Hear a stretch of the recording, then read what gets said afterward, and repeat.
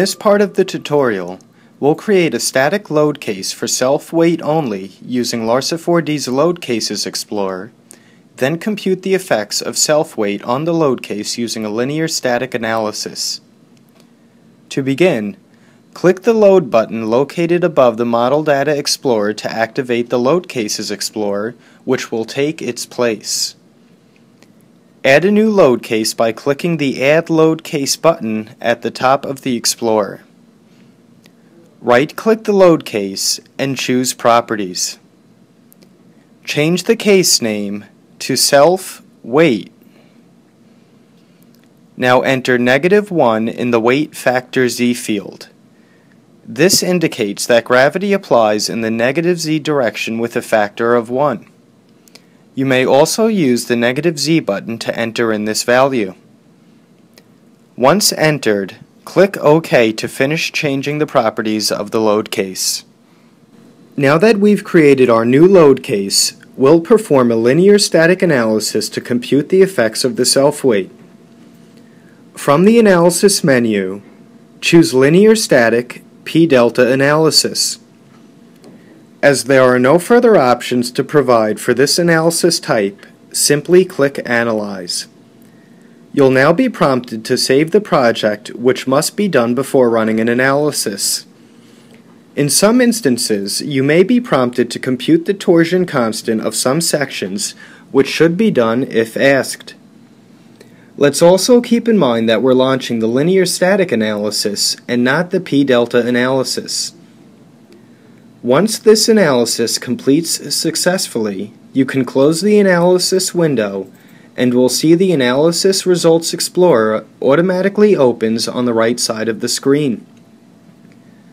Under the Results menu, select Units and then set the results units to imperial defaults by clicking the imperial option. Open the Load Cases group under the Analysis Results Explorer and select the self-weight result. In Larsa 4D, there are several ways to examine analysis results, including graphically and with spreadsheets. We'll first demonstrate how to review results graphically.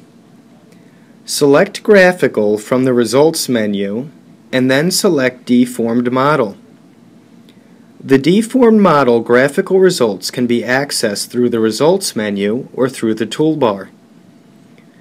Results in this analysis are only shown for selected members, so we'll select all members by using the Selection menu to choose Select Object, followed by Select All.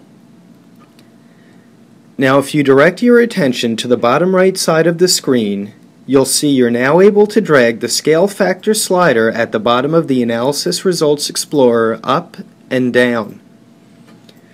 The reaction labels can also be turned on here from the Floating Graphical Results Options tool window.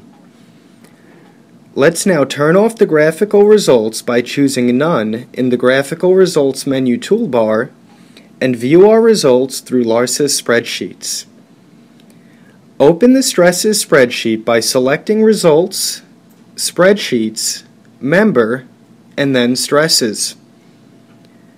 The Stresses spreadsheet shows stresses at preset locations on the perimeter of the cross-section called stress recovery points.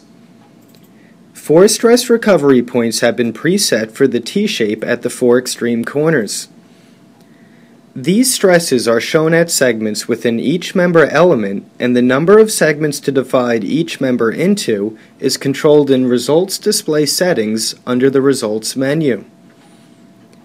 At this point, we can close the spreadsheet and continue on to the next part of this tutorial to perform an influence line live load analysis.